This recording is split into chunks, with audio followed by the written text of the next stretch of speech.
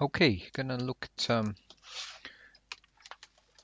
problem that I thought about in the first tutorial, and then do two other problems you'd probably be a bit more interested in. So this one was playing around with the idea of having three sections of shaft, and then examining these in using maybe different cross-sectional areas or different Young's moduluses and so on, and looking at that behavior for determinate and indeterminate problems. So the easiest one to start with will be a determinate problem where we just apply a force between these two sections of the shaft here. And I'm going to use the force of 1008 kilonewtons. So quite a lot of load in there. Using that number 1008 because it divides through by quite a lot of 2's and 3's and so on. Right, so we're going to make this problem initially the easiest we can imagine, kind of redundant. So each section will have the same length.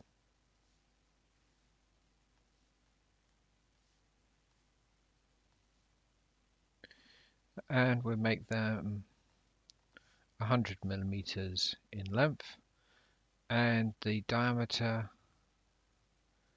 50 millimeters in diameter. This will be my section 1, 2 and 3.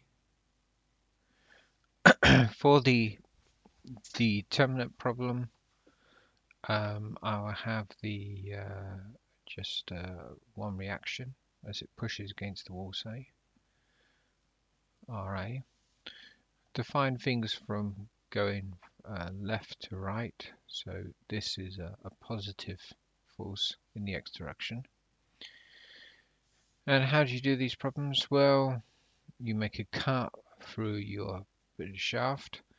You make your internal force always point towards the cut. That's at F3. And you then look at one section or the other. Now it makes sense to look at this problem going from right to left because the RA is an unknown. If I go from right to left, I'm always looking to the right of me, and I'm going to pick out things that are known. So when I apply summing up forces, go black, don't I?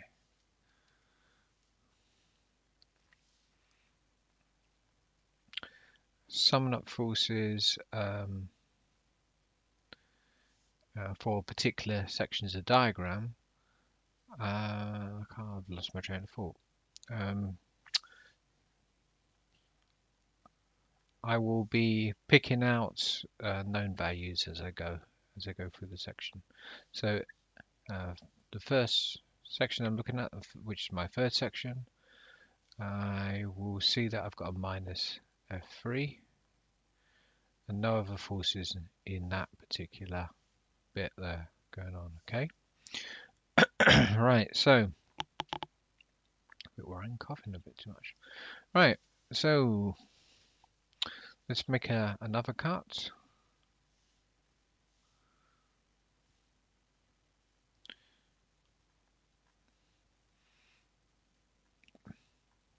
Now when I look at this section here, you notice that my F3s are balanced, so I simply ignore them, or you can say to yourself there's no cut there.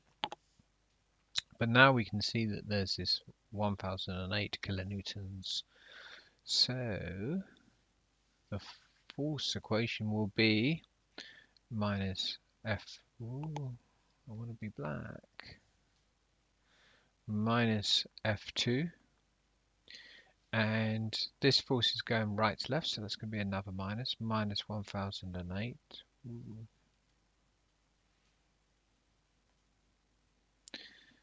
I don't need to state the units until the end. So that equals 0. So therefore we can see that we get F2 is minus 1008 kilonewtons.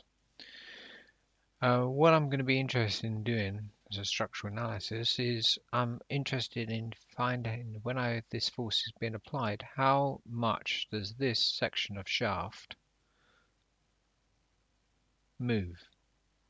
That's my question. So how much does that section move? What's the change in length for that section?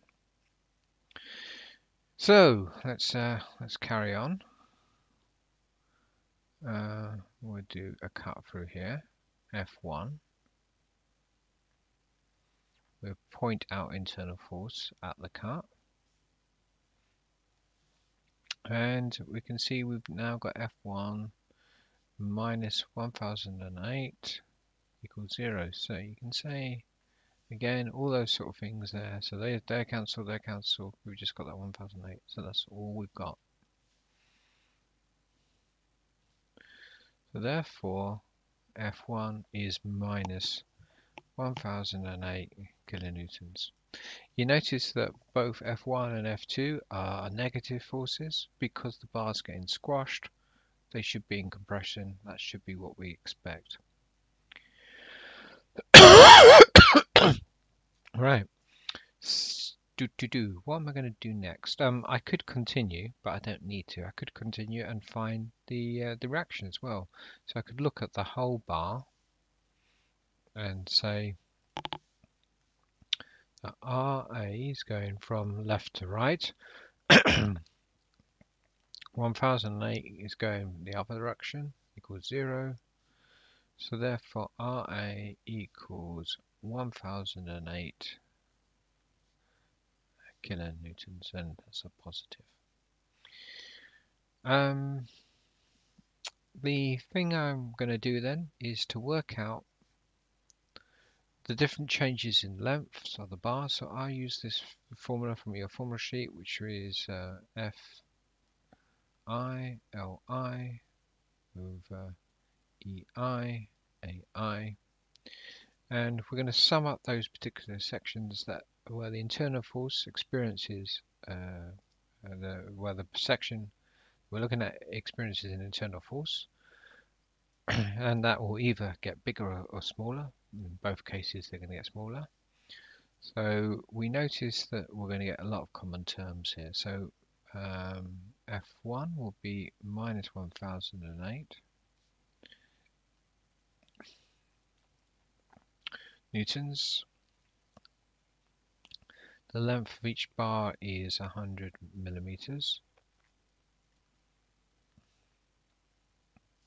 The modulus, so we're going to have this, we have that as 10 gigapascals. This one here, we'll double it, and we'll make that 20 gigapascals. And this one here, we'll double it again, and we'll make that 40 gigapascals. Okay, so for the first one, it's 10 gigapascals. Its area, we will use this diameter, so we're going to have pi d squared power 2 over 4. So notice that I'm using pi d squared divided by 4 as opposed to pi r squared. And then for the next one, F2 is minus 1008, same length. Its Young's modulus is 20 times 10 to the 9. Its diameter is the same.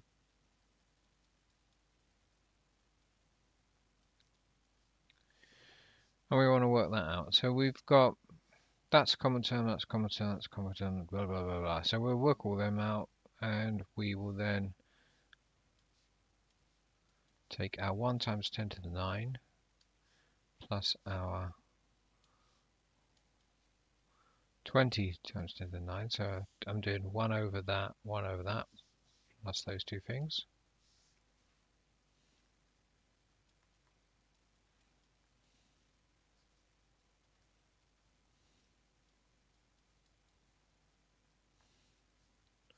And then we'll multiply it by the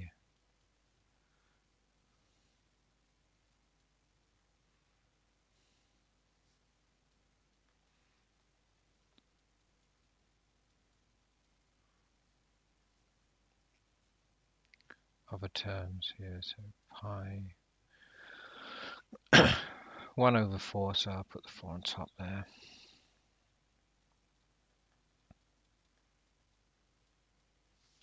Right, so times by minus 1008 times by 100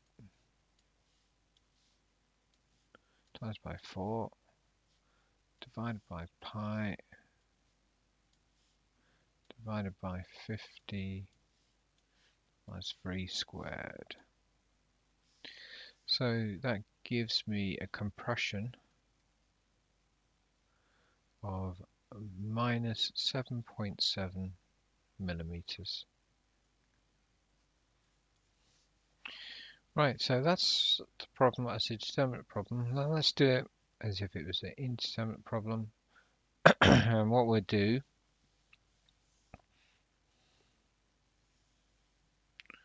select all of this, hopefully.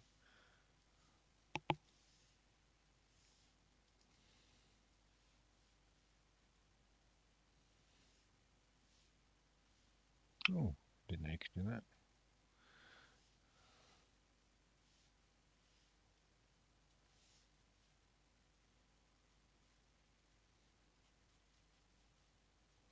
We're going to put this in a kind of wall section such that the total length is 300 millimeters. So when I do my sum of how much this gets compressed, how much this gets compressed, and how much this gets stretched, which is the sum of the extensions and compressions,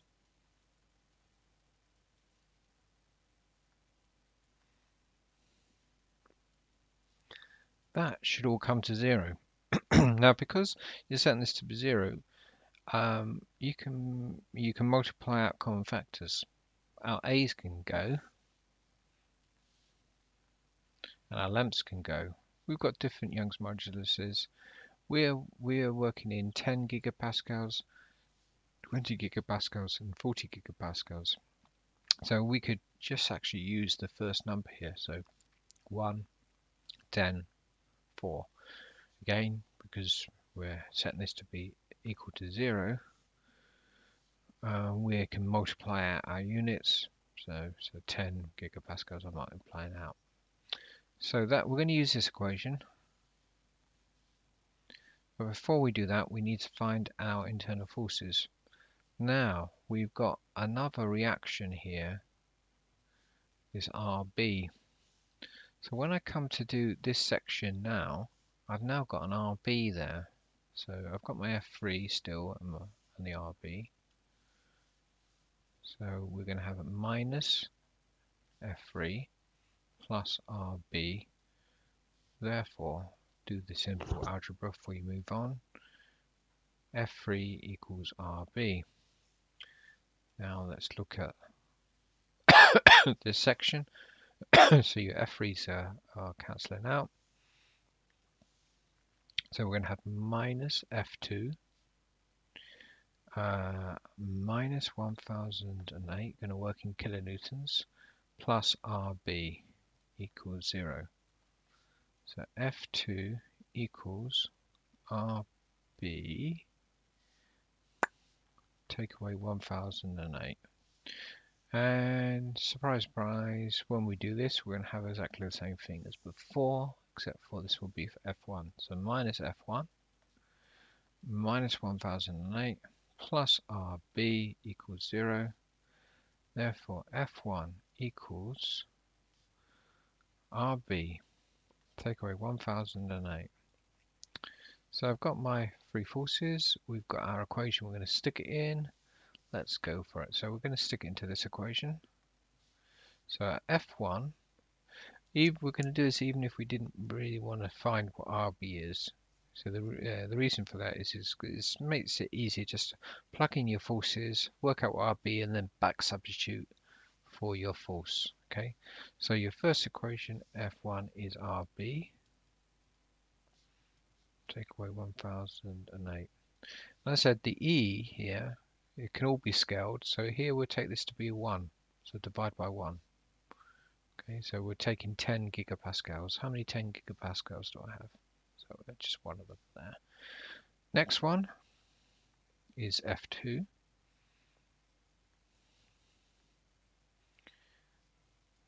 Purposely I made this problem easy, almost redundant. And that's going to be 2. We've got 20 gigapascals, so 2 times 10 gigapascals, so that's going to be that.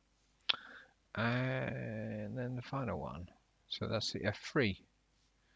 So that'll be plus F3 divided by 4 equals 0. So you always want to try and get your equations looking like this. Nice simple algebra. Well, FRB, sorry. That was a bit messy.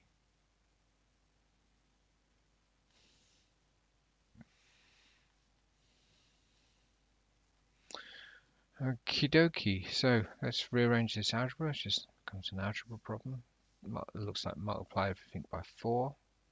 So 4RB, take away 1008, plus 2RB, take away 1008, plus RB equals 0.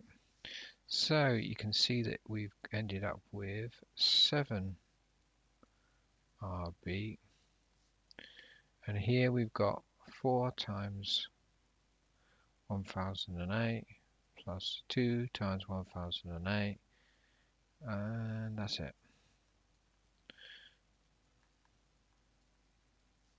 So therefore RB equals 6 times 1008 divided by 7. So RB is 6864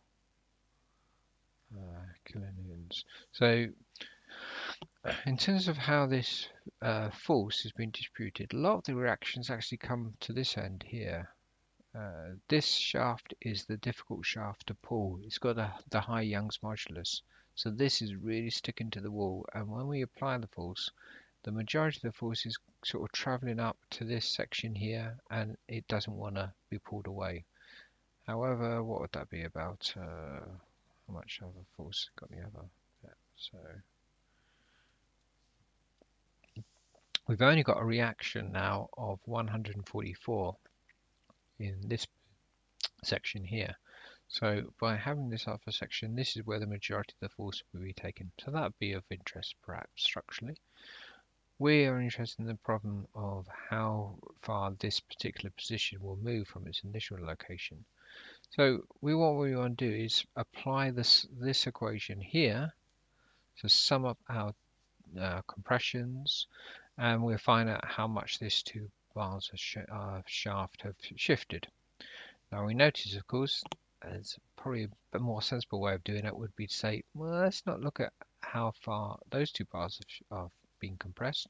Let's look at how far this bar here has got longer. We're only going to do one calc then. So let's look at the change in length for F3.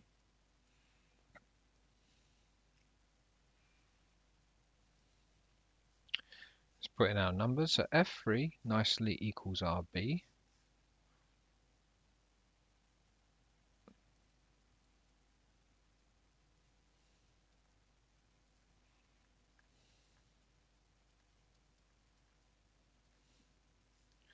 Young's modulus is 40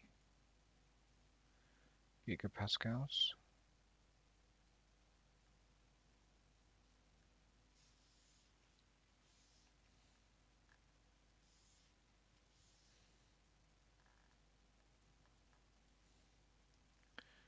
and its area will be pi 50 times 10 to the minus 3 squared divided by 4 equals. So let's imagine the 4's on top. So we've got 4 times by 864000 times by 100, so minus 3, divided by 40 times 10 to the 9 times by pi times by 50 to the minus 3. And I need to square that. And I've now got the answer to be 1.1 millimeters. Now let's think about our answers before we move on. Yeah, do you want to see the previous bit where I went wrong? Okay, so here previously we had 7.7 millimeters. Now, by putting in a section here and making this section stick to the wall, it's only shifting by 1.1. So the first thing you notice is that two things are going on. You could do sort of an analysis on this really.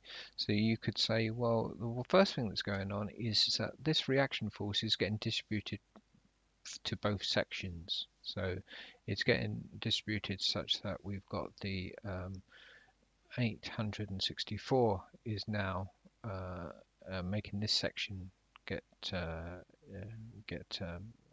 pulled apart. And you could say that this section is kind of experiencing the whatever it was, the 140 odd newtons. So you could say that one thing that's happening is that the force that you're applying is the reactions are changing it. They're getting disputed at those forces there. So that's happening.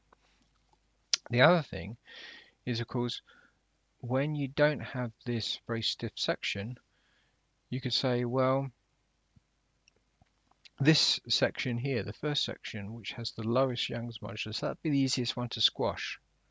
So as a rough guesstimate, you could say my 7.7, that's 4 times easier to squash than this section here. So divide that by 4.